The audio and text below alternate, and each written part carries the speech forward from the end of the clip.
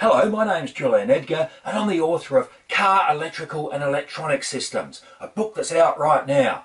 What I want to do now in this video is talk about a headlights on alarm that you can add to your car. It's dead simple. All you'll need is a polarised buzzer. In other words, an electronic buzzer that works when you connect power to it in only one direction. So, how do you wire it in? Well, let's have a look at the two circuits. The first is the headlight circuit and the other one is the interior light circuit. And these are already in your car. I'm just showing you what they look like in a diagram form. So the top one, we've got the headlights. We've got 12 volts being fed to the headlight switch. When that switch is closed, power passes through it, turns on the headlight, and of course the electrical circuit is complete because that's connected to the negative side of the battery. Easy.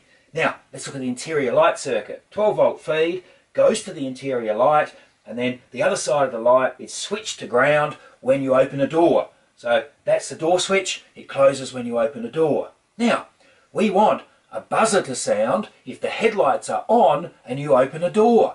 When you shut the door, the buzzer will stop sounding, so if you really want to leave your headlights on, there's no big deal, but it just warns you when you open the door if you've left the headlights on. How do we connect our buzzer? Well, let's pick up power from the headlight.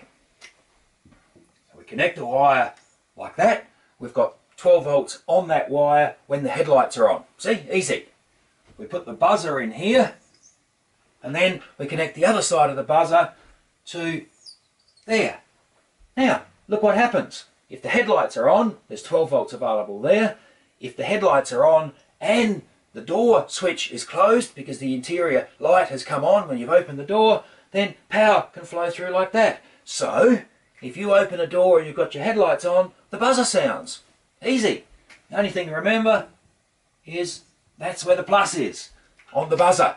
Okay, plus is connected to the headlight circuit. So a really simple addition, and it works really well. Only two wires, nothing more complicated than that. You have your headlights on, you open the door, that switch is closed, and so the buzzer sounds. As I say, if you want to leave your headlights on, just shut the door and the buzzer will turn off. So it's just a reminder, and boy, it works well. If you have flat batteries because your car doesn't have a headlight on reminder and you get sick of that, well, just add a buzzer and two wires and you can actually have that little alert.